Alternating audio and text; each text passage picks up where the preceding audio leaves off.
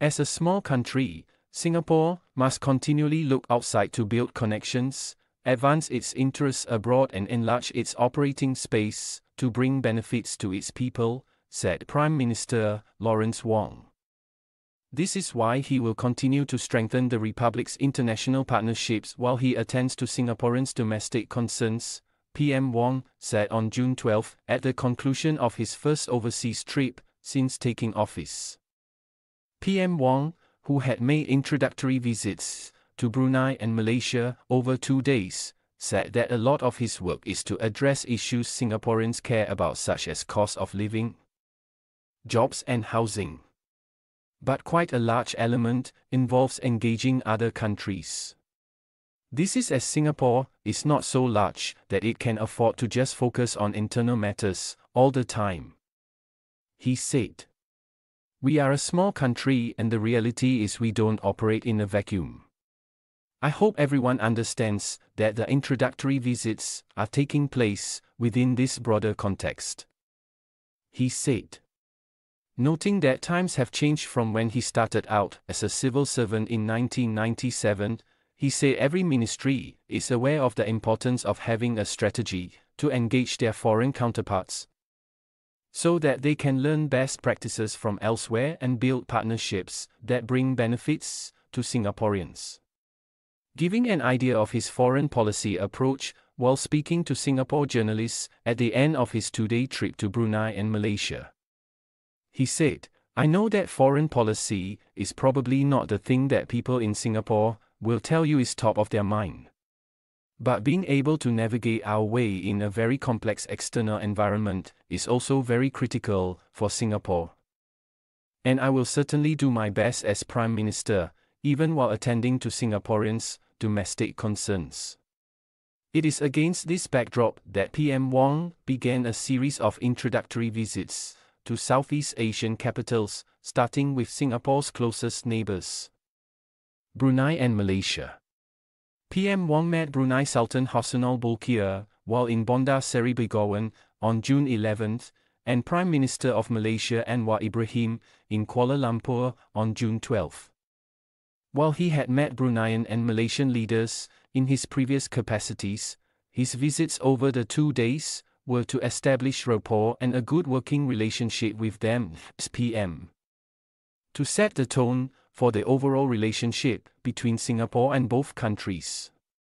Brunei is a special and very trusted partner for Singapore, and there is really no other country with that kind of status where the Republic is concerned, said PM Wong as he reaffirmed his commitment to continue to strengthen the relationship. Meanwhile, he said Malaysia and Singapore are close friends and neighbors, bound by ties of kinship, culture and history, and while there may be differences of views on some things, there are also positive areas of cooperation and more that both sides can do together down the road to benefit their peoples.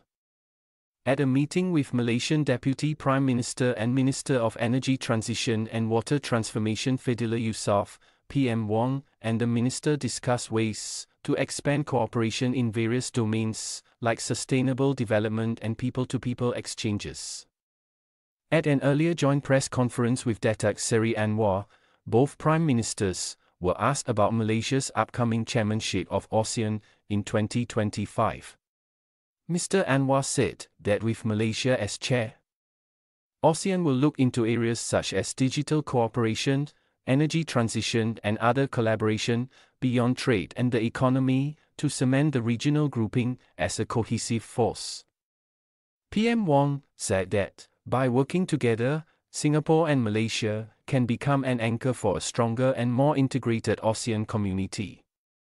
He noted that, in many ways, the Johor-Singapore Special Economic Zone and the Johor-Bahru-Singapore Rapid Transit System link speak to the cooperation that ASEAN countries ought to be pursuing to strengthen economic integration as one community.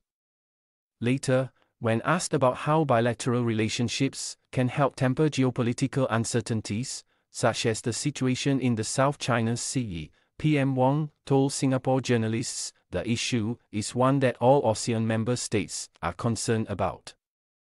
While Singapore is not a claimant state in the disputed sea, it can do its part, along with other ASEAN countries, to steer discussions and negotiations towards resolving disputes in a way that is peaceful, consistent with international law, and does not result in miscalculations or conflicts. These are our interests, which we want to uphold, and which I'm sure other ASEAN countries will too, he said. While ASEAN has made some progress in the last 20 years, there is still a lot of scope for its members to work even more closely together, he said at the joint press conference with Mr. Anwar. Singapore is confident that under Malaysia and PM Anwar's leadership, ASEAN will develop further as a stronger and more integrated community, and will deepen our relations with our external dialogue partners, said PM Wong. He added, Singapore will fully support Malaysia's chairmanship of ASEAN, and we hope to be able to work together to set an ambitious and forward-looking agenda for ASEAN for the next 10 years.